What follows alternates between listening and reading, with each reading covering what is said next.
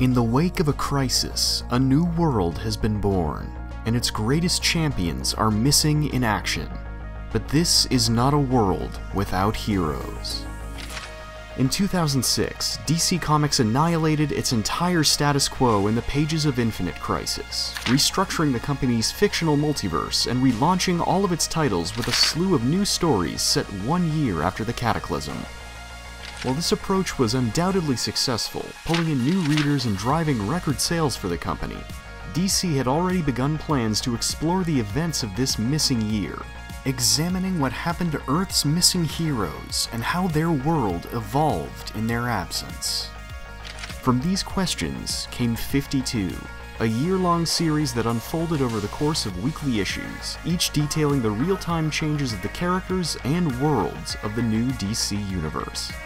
Brought to life by an all-star roster of writers, artists, and editorial staff, 52 is a story both intimate and epic in scope, celebrating decades of storytelling while marching forward in a bold new direction. As a story built on several of the company's lesser-known characters, 52 is often eclipsed by DC's other, more high-profile works, namely the Crisis events that bookend it. But in the years since its release, 52's ambition and quality have elevated its reputation as a transformation of what came before and an exploration of the true measure of heroism.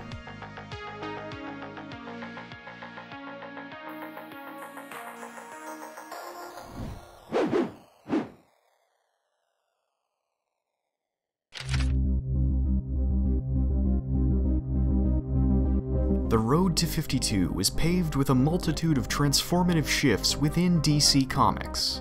The widespread success of Infinite Crisis prompted the company to return to massive line-wide crossovers, the likes of which hadn't been seen since the 1990s. The publisher's next initiative, 1 year later, was designed as a clean slate for their lineup, leaping every story ahead by 1 year to give a decent jumping-on point for new readers, while capitalizing on the massive changes brought by the Crisis. Not long after, editors began pitching a series to bridge the gap between the two crossovers. But instead of standard monthly releases, the publisher would tell its story across 52 weekly installments. From the beginning, DC Editorial knew that 52's scope and schedule would be too much for a single writer to handle, prompting then executive editor Dan DiDio to approach 4 major players within the company. Grant Morrison, fresh off a run on the cosmic All-Star Superman, Greg Rucka, famous for grounded stories like Gotham Central, Mark Waid, who had recently signed exclusively for DC, and Jeff Johns, who had previously helmed the successful Infinite Crisis. With the 4 writers quickly elevated to editorial positions, the intent of 52 was clear. More than just a crossover, this was their chance to leave a galaxy-sized stamp on the history of the DC universe. To quote Morrison, "I couldn't say no. I generally trust Dan's judgment when he offers me something, and the idea of collaborating with 3 of the best writers in mainstream comics were too cool to refuse. This was an unmissable opportunity to work with 3 of my peers at the height of their talents." Pulling from every era and corner of the DC universe, the team behind 52 builds its story on the living, breathing legacy of their fiction. With more famous heroes like Superman, Batman, and Wonder Woman missing in action, forgotten heroes step up to fill the void and carry their healing world into a new era.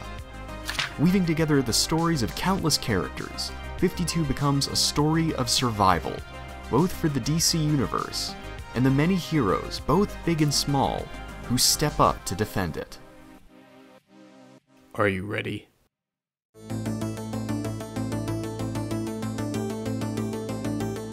Picking up in the aftermath of an explosive multiversal war, 52 begins with a slow burn that quickly erupts into a sprawling epic. As heroes, villains, sidekicks, and civilians all grasp for a return to normal, the real toll of the crisis is made apparent.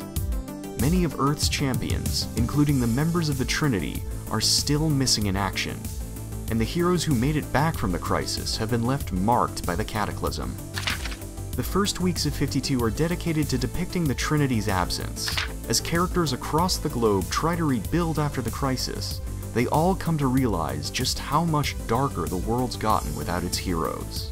So the short of it is, after years and years of hitting and running, all the supervillains, and I mean all of them, teamed up, declared all-out war on the White Hats, picked us off in 2s and 3s before mounting an attack the likes of which should, by all rights, have ripped this planet in half. So basically, we just came back from the brink of annihilation. You know, when you put it like that, no wonder we're pretty much exhausted. But the danger's past. The good guys won their biggest fight ever. Yep, And we're safe again. relatively speaking. Okay, so when do things go back to normal? Today, DC's brand is synonymous with the heroes of the Justice League, but 52's strength as a series comes from exploring their absence. In place of a single protagonist or team, 52's creators build the series around an ensemble of second stringers, each inhabiting a corner of the DC universe that steadily transforms in the absence of the missing heroes. Once home to Superman, Metropolis is now torn between the increasingly arrogant Booster Gold, the mysterious Supernova, and the Lex Luthor-sponsored Infinity Inc. The formerly mob-run Gotham City becomes a base for Intergang and their new religion of crime, along with the enigmatic new Batwoman. The emergence of a cult with ties to Sue Dibney puts the former Elongated Man on a dark path into the world of magic. And beyond, Black Adam begins building his own Shazam family, attempting to turn over a new leaf as the new ruler of Kahndaq. While the sheer number of plot threads are enough to potentially overwhelm readers, the series writers put an incredible amount of care into 52's accessibility and pacing. While its predecessor was a cosmic opera with a relentless pace, 52's story is a slow-burn drama, with each week investing readers in these forgotten characters and their respective threads that steadily weave together into a master story about the true measure of heroism. Initially planned as 4 distinct scripts, a spirit of collaboration steadily grew between 52's creators, which led to a reshaping of their entire creative process. Instead of plotting entire issues on their own, the writers began taking allotments within each issue to tell portions of the story. These plots would then be broken down by artist Keith Giffen, who would coordinate the workload across a bevy of fellow illustrators. As a result, the story becomes something much more well-rounded. Every creator's fingerprints are visible, but the plot flows with an unparalleled sense of unity. My direct input doesn't start until I actually take the first issue and begin breaking it down, States Giffen. Right now, I'm sitting back while the writers find their level of comfort in terms of story approach and workload division. And still no egos in sight. Grant Morrison put it best. I feel like I'm in a band.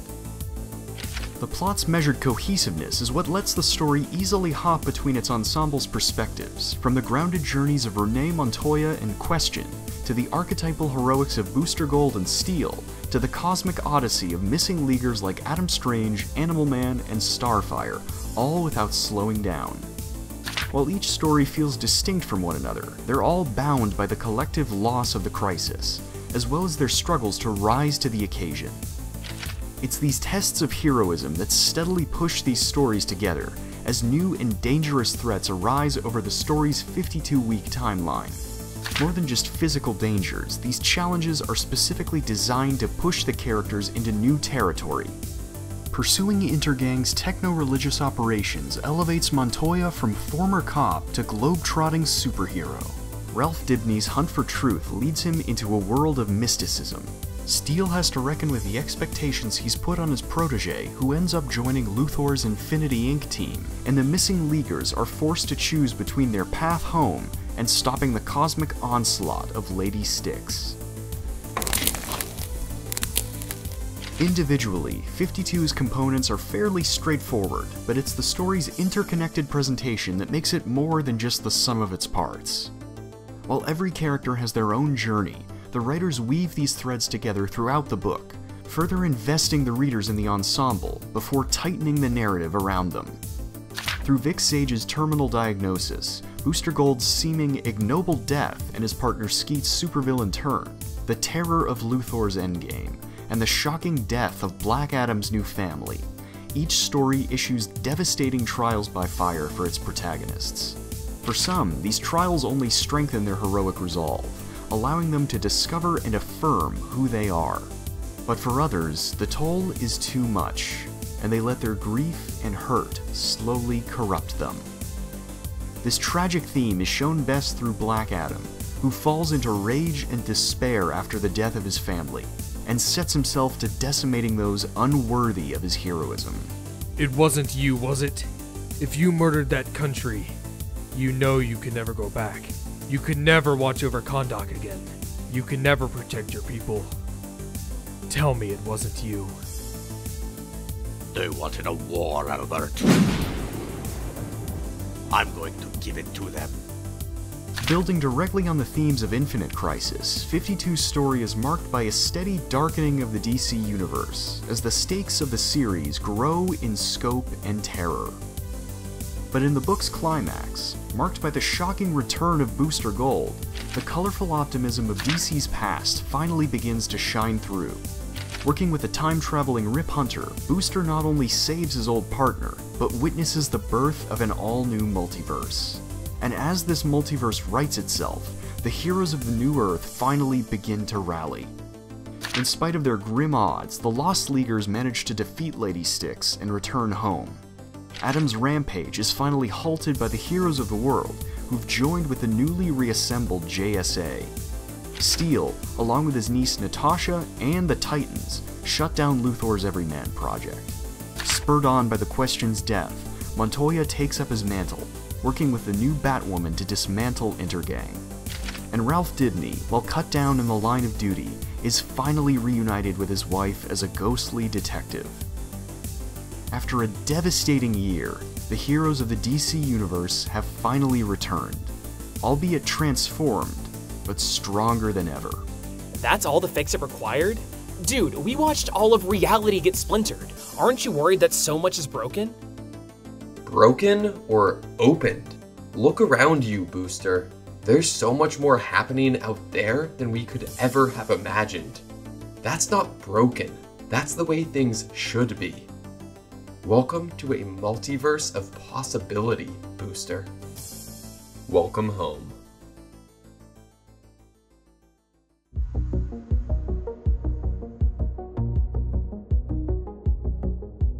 #52 is an undoubtedly well-crafted love letter to the unsung heroes of the DC Universe, but it holds a more bittersweet legacy when held up against the current state of the company.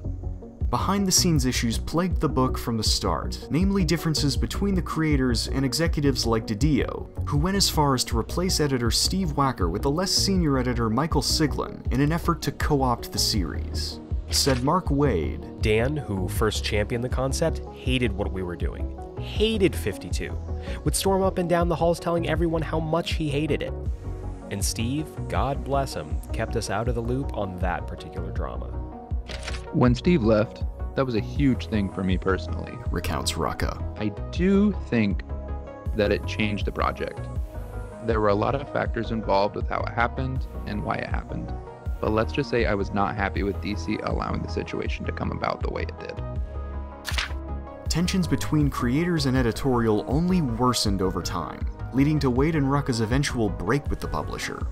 While DiDio and Johns remained with DC, rising to publisher and CCO respectively, the company suffered a number of setbacks, the most notable being allegations of misconduct against both creators, as well as the mass firings of employees by parent company AT&T, nicknamed the DC Bloodbath.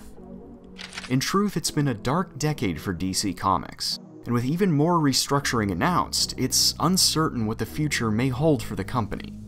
Still, looking back at 52's success in spite of its troubled creation, one can't help but feel hopeful about DC's next chapter.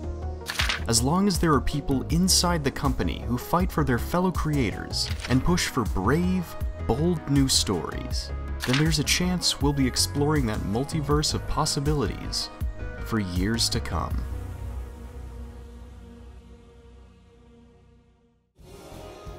Hi everyone, thanks for checking out my video on the 52 miniseries. I had a lot of fun revisiting this, seeing how it all came together and how each of the creators left their own mark on DC after it was released. Really puts things into perspective.